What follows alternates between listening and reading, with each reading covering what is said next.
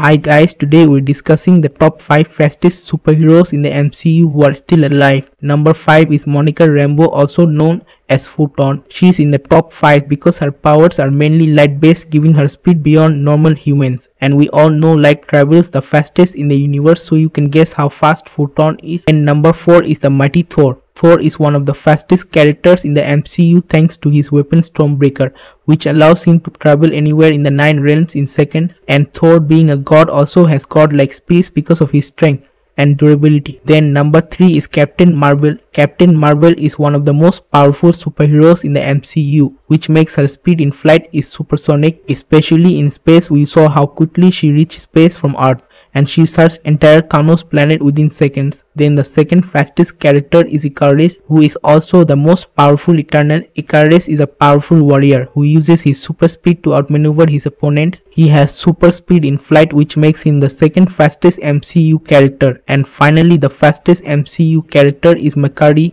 whose main power is speed, which makes her a speedster.